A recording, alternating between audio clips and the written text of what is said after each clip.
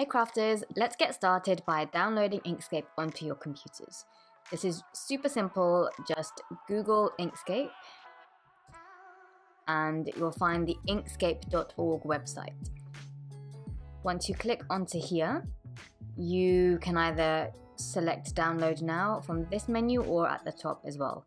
At the top you can select the current version. And then you need to just choose whichever operating system you have. So I have a Mac and it's actually already started the download. You can see it here in my downloads bar. So let's give that a minute to download. Once it's downloaded, installing is super simple. Just click on the download. And you simply click on this icon and drag it into the applications folder. That's all done. So now if you head to your Finder, close that, into applications, you should find Inkscape in here. The first time you open it, you'll probably get this message, just double checking you're sure you want to open it as it was an application downloaded from the internet. We are sure, so we'll just click open. So this is what Inkscape looks like. If this is your first time seeing it and you're used to using Cricut Design Space, it may seem a bit intimidating. It looks very busy, there's lots going on here, lots of different icons, different tools, and I totally understand.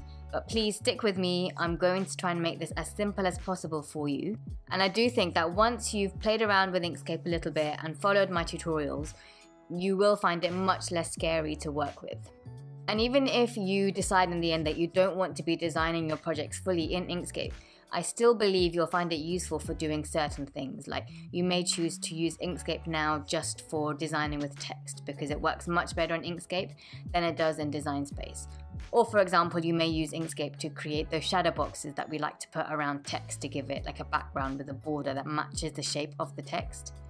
Those things are much easier to do in Inkscape and you get a much better result than if you were to try and do it in Design Space.